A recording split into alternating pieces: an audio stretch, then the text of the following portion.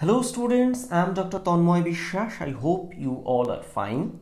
So today we are going to discuss a name reaction, that is Zincke reaction.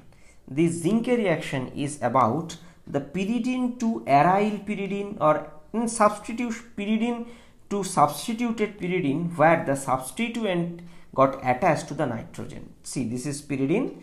Ultimately the aryl or means aromatic or aliphatic group attached to this pyridine and cationic species, from a neutral species to a cationic species. Obviously better to say it's salt preparation, and this is a very interesting molecule, very interesting chemistry is associated with this reaction.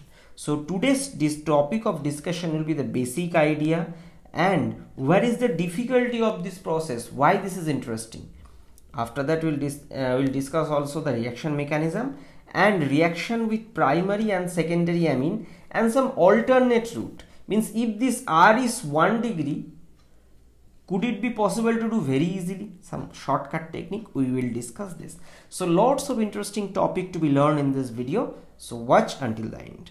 Okay, so let's start. As usual, before going to details, we need to understand the nature of the reagent. So in this case, what was the nature of the reagent? First of all, pyridine in first stage, then 1 chloro 2,4 dinitrobenzene.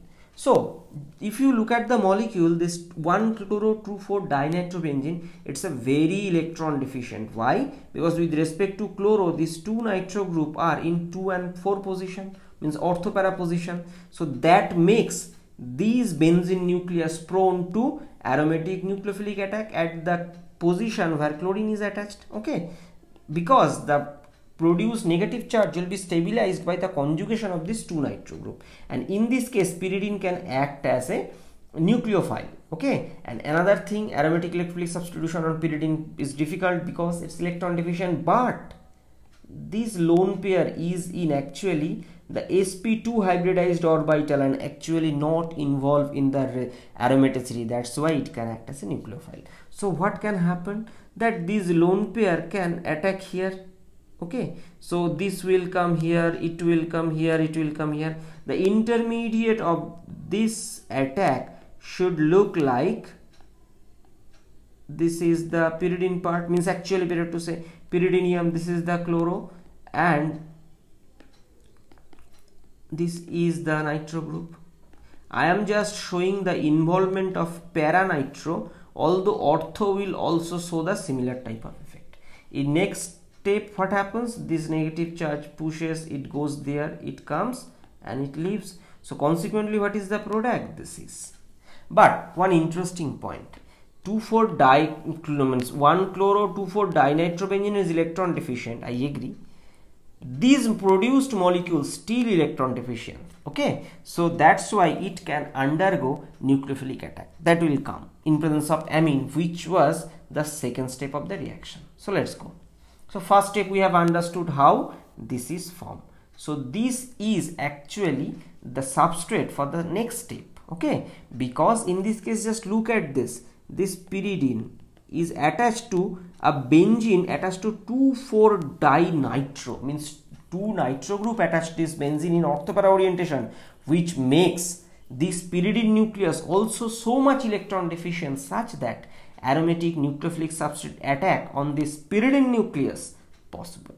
So what happens actually, these amine, actually in this case we are discussing primary amine, I'll come secondary amine later on. So this primary amine moiety attacks here, consequently what happens, this bond goes there, so it produces this. Okay, in the next step what happens, that some ring rupture thing happens. So after attack, this NH2 removes 1 proton and the moiety became neutral. Fine. In the next step what happens, this nitrogen lone pair pushes here, this double bond comes here, it comes here, and this bond breaks. This is actually the ring cleavage. And question, why the ring cleavage occurs? Okay, so in the next step, actually this form imines, and in the next step there is some stabilization. I'll come, you will understand why the ring cleavage occurred. So after this ring cleavage, here see a imine type moiety formed. Okay, so if imine forms, then this nitrogen lone pair can attack here, and if it attacks, it opens up. Fine. So again 6-member ring forms. How? See, this is 1, 2, 3, 4, 5, 6. So this is the 6-member ring and attached to this nitrogen, and in the second step what is possible, that this nitrogen can again push the lone pair and it can eliminate. So finally after this what will be the product? So first of all, after this pushing, nitrogen will pose one cationic charge, means positive charge this is, and look at very carefully. In this case this is a primary amine. Okay, this primary amine attached to this pyridine nitrogen and bearing the positive charge, whereas in the starting material, look at this, in this case the pyridine was attached to a 2,4-dinitrobenzene, which is far more electron deficient compared to this R group.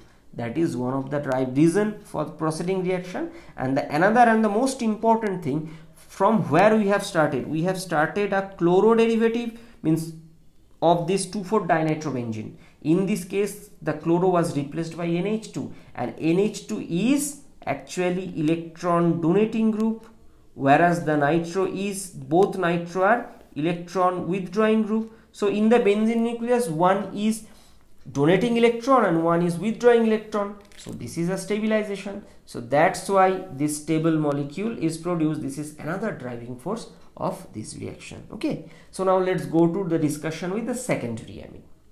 What happens? Everything as it is what we have discussed previously. So secondary amine will attack here, fine, so it will open up. So after that, same thing, the ring rupture will happen, this nitrogen will push in this way. Now this much amount we have discussed in the previous video. Okay, so this imine, by the way, this is a completely conjugated system, so resonance possible. I suggest you please draw by yourself. Now a question, in the previous video, previous slide, see, in the next stage this lone pair attacked to the imine. Why? Because the lone pair has one proton, such that after attack the positive charge generated on the nitrogen could be neutralized by the release of proton, which is not possible here because in this case 2 R groups are there. So reaction cannot proceed further. So during the workup process, what will happen? These imine bond will hydrolyzed. And the question is, why this imine bond? Simple question, because see, this double bond is closer to this 2,4-dinitrobenzene derivative, means which is a very electron deficient. Consequently, the positive charge density at this carbon is very high, such that water molecule can attack here and it will open up. And after the hydrolysis, what will happen? This imine bond will be hydrolyzed to aldehyde, and this part will be converted into corresponding the 1-amino 2,4-dinitrobenzene, as we have discussed previously. This is the stable, and this is the product. So if I write it little good way, then it should look like this. It's a conjugated aldehyde as well as amine.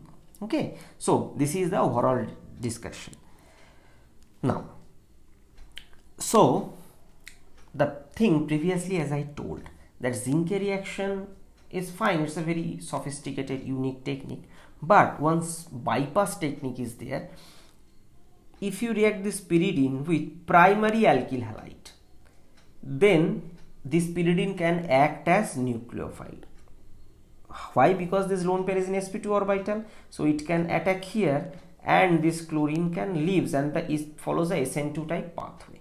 So in this way this could be generated, this pyridinium halide derivative, which is also could be produced by the Zincke reaction. But problem of this process is that if you want to attach the secondary or tertiary aliphatic carbon or aryl carbon, okay, aryl leave, the aliphatic carbon not possible, because SN2 is not, SN2 only good for primary, in secondary somewhat, but tertiary SN2 reaction not possible.